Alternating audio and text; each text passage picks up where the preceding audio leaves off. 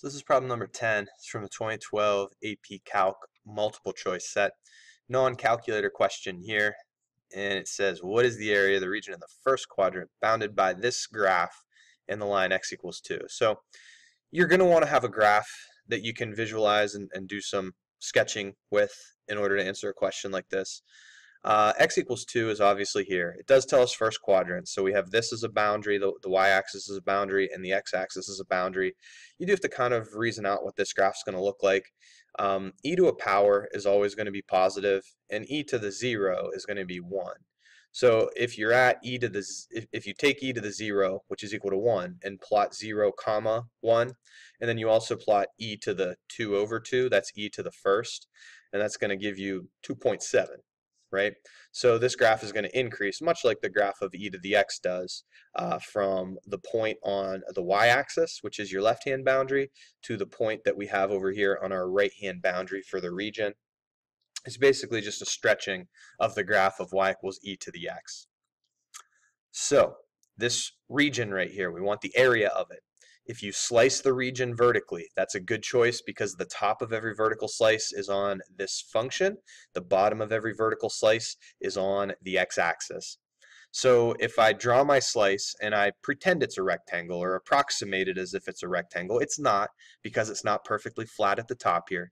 But if I approximate the slice's area as if it were a rectangle, I would need to know the height of the slice and I would multiply by the width of the slice. The width of the slice is a tiny, tiny difference in x values, right? However far I decided to draw these two vertical lines that give the borders of this slice from each other, that's what the width is.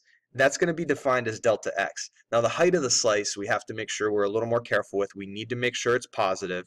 The height is a vertical dimension, and if a vertical dimension has to be positive, we need to take the bigger y value, which is always higher up in the coordinate plane, and the higher y value, no matter where we would have drawn the slice, in the middle of the region where I have it, over toward the left or the right edge of the region, the top of every possible slice that we could have drawn is going to be on this graph. So the y value on that graph is that y is equal to e to the x over 2.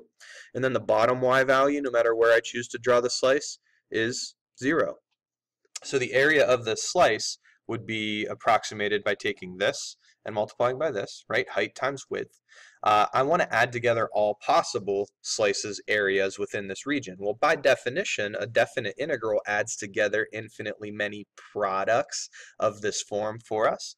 So if I integrate this expression, the integral does the rest of the work and adds together infinitely many of these slices areas. So I have the expression here that I need to integrate. It doesn't ask for the expression that represents the area, it asks for the area, so we do have to go through a little bit more work here. If I'm trying to evaluate a definite integral by hand, I'm going to use the fundamental theorem of calculus, so I would need the antiderivative of this. One thing that's easy to overlook here is the fact that this is going to require a u-substitution. The integral of e to the x is e to the x plus c.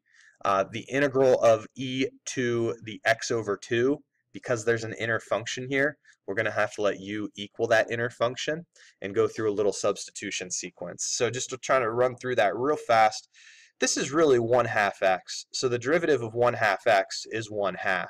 And when I try to figure out what to replace the dx with, I can multiply the dx across, I can multiply the du by 2.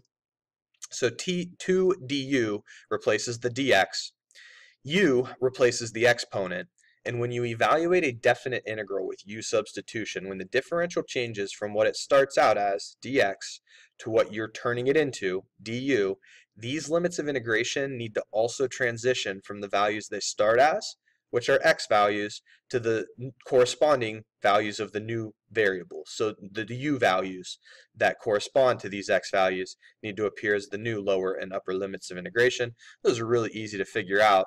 You have this expression right here that u is equal to x over 2. So if you know this is an x value and you're trying to find the u value that corresponds to it, put 2 in place of the x. 2 over 2 is 1. So that's your new upper limit of integration. And then put this x value in place of x. 0 over 2 is your new lower limit of integration. Antiderivative of e to the u is e to the u, technically plus c, but when you're using an antiderivative to find a definite integral value, you don't need to represent it because you're going to take a difference in another line here anyhow. I do have to remember that this 2 snuck in through the substitution sequence, so whatever the answer to this evaluated at the upper and lower limits after I take a difference is, I have to multiply that by 2. So evaluate at the upper, evaluate at the lower. E to the 0 is 1. So if I have e to the first minus 1 and I distribute this 2 back in, I end up with option A.